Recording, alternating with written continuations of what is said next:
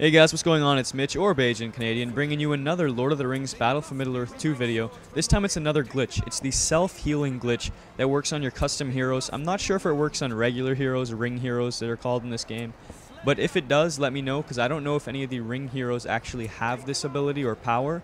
But in any case, if you have a custom hero with the self-healing power, what you're going to want to do is one of two ways to do this glitch. You're going to want to either memorize this shortcut, which is very easy to do. It's just one button, and in this case it's the L key. So what you're going to want to do is quickly press L, and then right after that click somewhere else on the map by attacking another unit or just moving on the map, and it's going to heal your character but not reset the timer. So basically you're going to have unlimited self heals. And the other way you can do this is to click on the actual self heal and then click somewhere else on the map really quickly.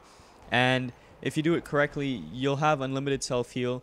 As you can see, when I actually click on it without clicking somewhere else on the map, it does start the timer. But if you do it correctly, you'll have unlimited self-healing and you'll be unstoppable. On a scale of 1 to 10, this glitch, I would have to say, is ridiculous because you cannot lose with this. And apart from that, guys, I hope you enjoy this nice battle sequence where this attack troll is just beating in these archers, crossbowmen, whatever you want to call them. Anyways, guys, have an awesome day, and I'll see you with more videos, hopefully in the near future.